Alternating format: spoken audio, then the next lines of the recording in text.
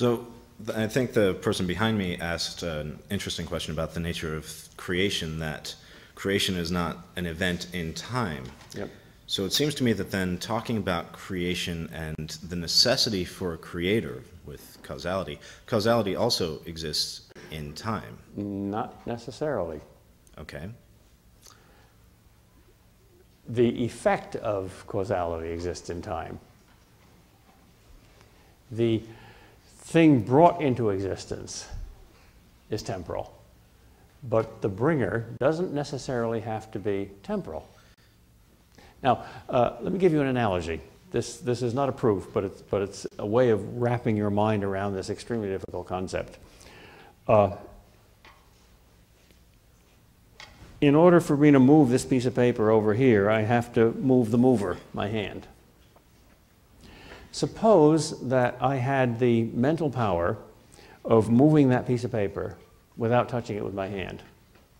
In that case, there would be no physical change that was the cause of the physical change. But there would still be a mental change, so that would be in time. If there is a being that is to my mind what my mind is to my body, that might be an eternal being. In other words, the qualifications of the effect don't necessarily apply to the cause. They sometimes do. The paper can't move through space unless my hand moves through space. Unless there's another kind of cause. If I could simply by willing it, if I had telekinesis, move the paper without changing anything in my body. And that is presumably possible.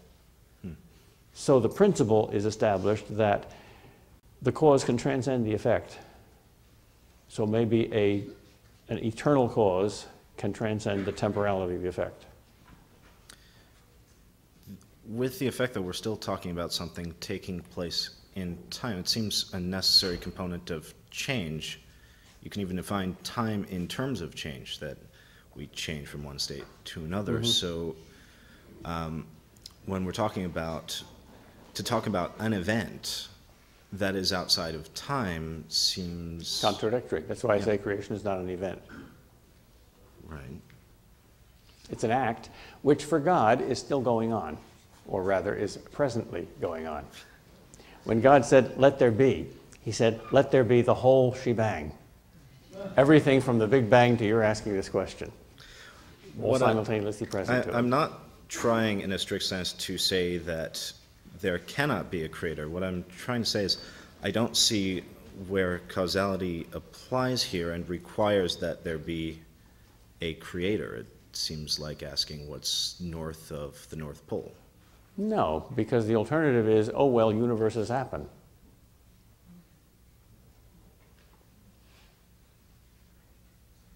I mean, atheists before Big Bang cosmology all bought into steady state theory because they too accepted the fact that universes don't just happen.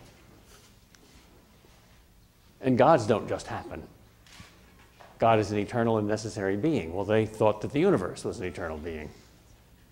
But they didn't think that Big Bangs happened without a Big Banger. But now they're struggling to make some form of that credible.